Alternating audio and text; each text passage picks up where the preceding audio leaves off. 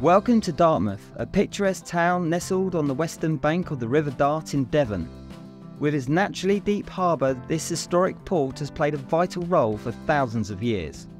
Once home to the Royal Navy, from the reign of Edward III, Dartmouth guarded its narrow entrance each night with a massive chain stretched between two castles, Kingsway Castle to the east and Dartmouth Castle to the west.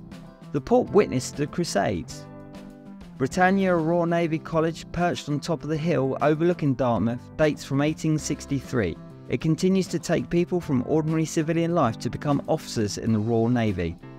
But Dartmouth isn't just about naval history.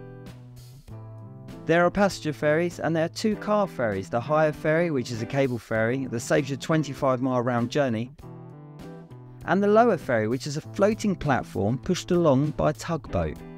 There's a range of food and drinks and an array of shopping, sports, galleries and museums. On the 28th of August 2024 will be the 179th Port of Dartmouth Royal Regatta.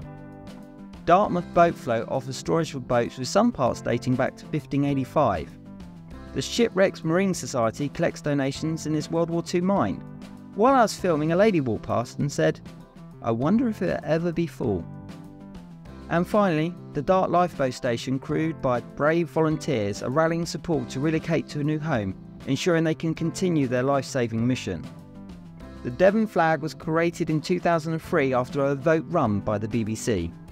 Thank you for watching. Goodbye.